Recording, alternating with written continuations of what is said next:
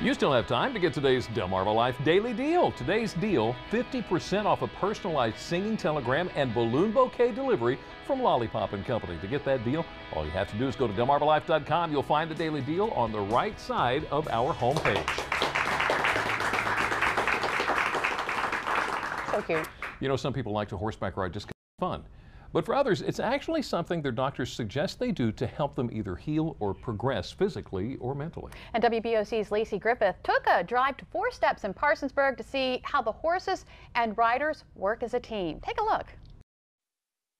It's called horse therapy. Riders of all ages come here to work with the horses. They have individual lesson plans or plans that we see a need in what they need physically or mentally or cognitively. David Wheatley had a medical-related brain injury back in 2005. He's been working on rehab since. His doctor suggested therapeutic horseback riding, so he started coming to Four Steps about a year ago. We're really optimistic about him getting back to walking. For Miranda Vickers, she's a veteran rider here. She has cerebral palsy and has been riding for about 8 years. I've done therapy, did some games, and all that stuff, and I'm on trail ride. Her dad, Dee, says she keeps progressing. The changes in her and the amount of improvement that she has made has just been miraculous. Something so simple that makes a big difference in these riders' lives.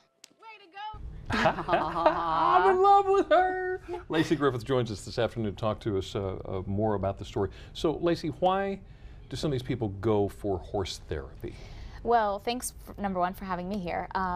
People go for all different reasons. It's not just for medical conditions. Some go because they have different medical conditions and they're trying to learn a little bit more about the walking and gaining their mobility again. But for others, some people just go because they're stressed out. Maybe work or something in your life is giving you too much stress, so you need to relax a little. But for other people, some people who deal with grief or a loss in the family, you know, it's just too much. So this is kind of something to get them away, but also help them get back on track mentally. Now, how does horse therapy work?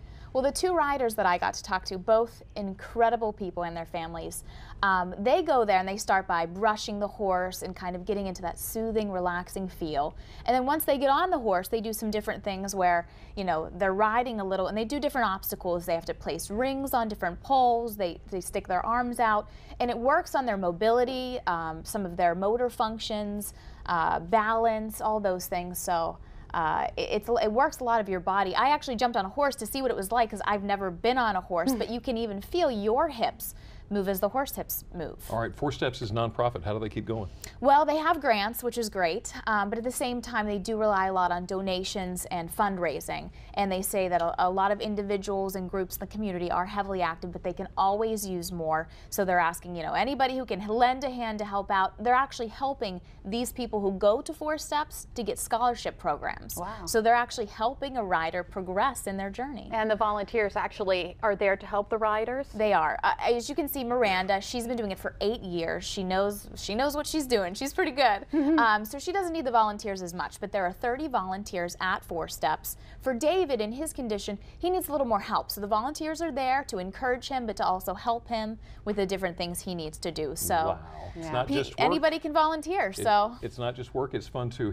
You can catch Lacey's full story, Horse Therapy, tonight, WBOC News at 10 on Fox 21. Thank you for coming in, Lacey. Thanks for having me. Appreciate that. And up next on Delmarva Life, we are in the kitchen with family-owned restaurant General Tanuki's out of Easton. Stick around, get their take on a sushi favorite.